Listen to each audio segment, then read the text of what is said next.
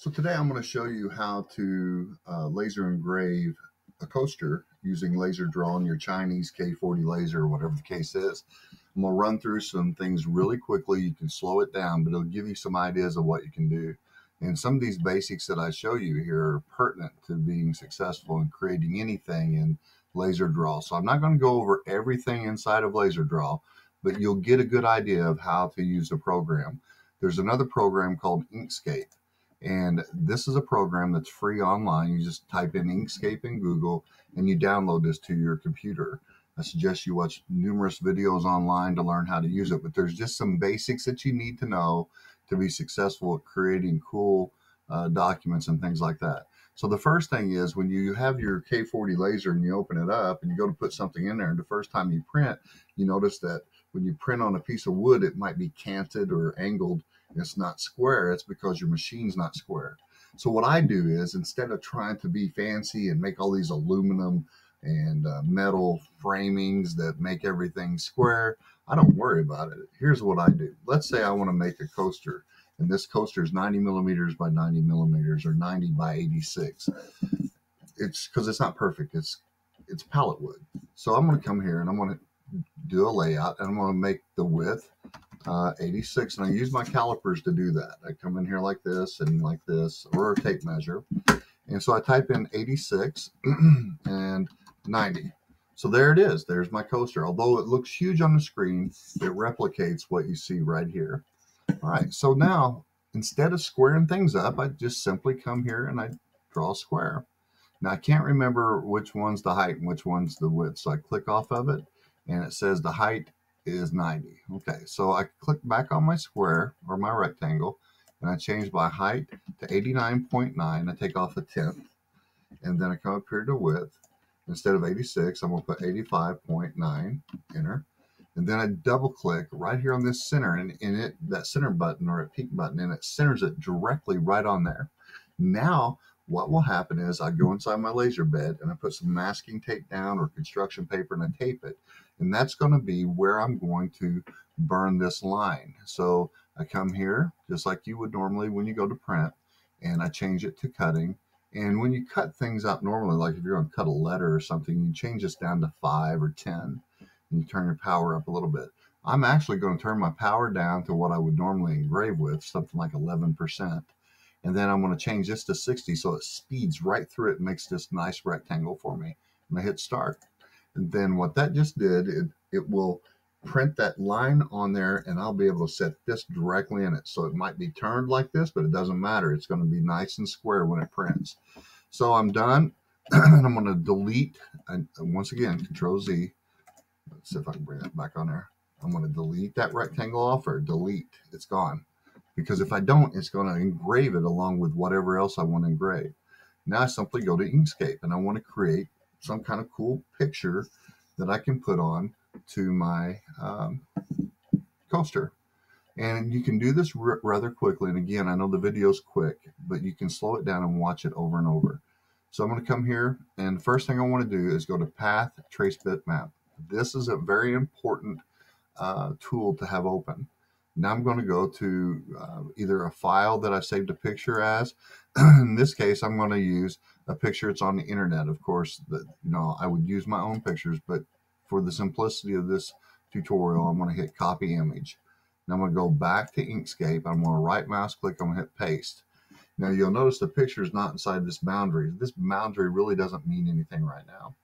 So up here into our trace bitmap tool, I want to turn this into a black and white image. If I hit edge detection, notice the threshold over here. These numbers pertain to edge detection. These numbers pertain to brightness cutoff, and I normally use this one. We'll click remove background. I'm going to show you what edge detection does. It makes it like a cartoon drawing or a coloring book drawing. So when I hit OK, you can see it just created a little drawing for me, and I could print that if I wanted to. I want to get rid of it, so I'm going to click it and hit delete. I'm going to change it back to brightness cutoff, and I'm going to bring those numbers down just a little bit. And it's going to make a black and white image that I can actually laser engrave. And I'm going to basically export that in just a second. So I'm going to pull this image off, click on the original image and delete it. Now I want this to fit inside this boundary. So that's real simple. I just click on it, come here to File, Document Properties, and Resize Page or Drawing Selection. And now put it in there perfectly for me. And we'll go ahead and close this tool. Now I'm ready to either manipulate this picture a little bit, like use the erase tool and get rid of some of the things I don't want. And in the interest of time, I'm going to go ahead and move on. So I'm going to go to File, Save As, and I always save my images as a EMF file. So I'm going to come here to EMF, and I'm going to name it IU and hit save. And it's going to say, do you want to overwrite what you already have? I'm going to hit yeah, because I've already done this once before. Okay, so I have it saved now. And I go back to Laser Draw, and I'm ready to import my picture. Now this is my coaster. It's absolutely the size that you see right here. So I'm going to come here to Graph, and I'm going to hit Bitmap. And here's my image. I'm going to hit Open.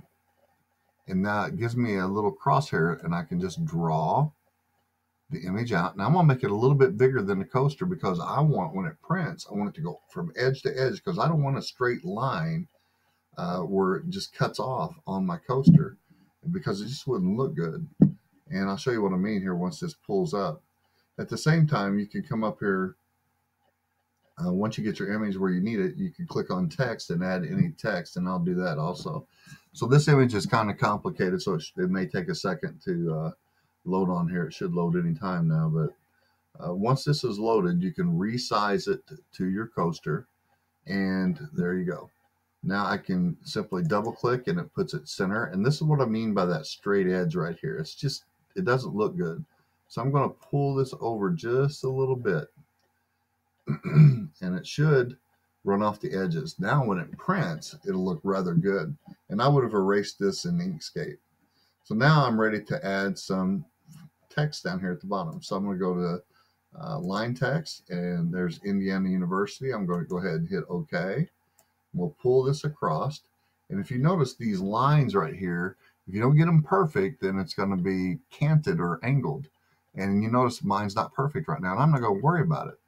I'm going to show you why. So we'll pull up, and we'll pull this back down, center it using this guideline here. Now again, this isn't perfectly straight, so to get it perfect, I hold my shift key down, come to this little node right here and double click, and it just adjusted itself perfectly. Now I come over here to the font, and I can start going through the different fonts that I want to use for Indiana University. And let's just say this is the font that I want. Now I'm ready to print my coaster. So I simply come up here, I click that little icon. I change this, ensure you change it to engraving. And usually I cut at a speed of 300 and power of somewhere between 11.6 and 14. And I hit start, and that's it. And you create thing. I hope you can see that. I made this for my sister-in-law. She's got a memorial and a reunion for an Army unit my brother was in, and she wanted me to make her some coasters, and that's what I did. So that's how you do it. It's pretty simple. You can mess around with things on here, but what I just showed you is the key to making nice things really quickly without having to become an expert at all this stuff, because I'm certainly not an expert. I hope this video helped you out. If you need anything, let me know, or if you can teach me anything about what I left out that could be pretty cool, that would be great. Have a good day.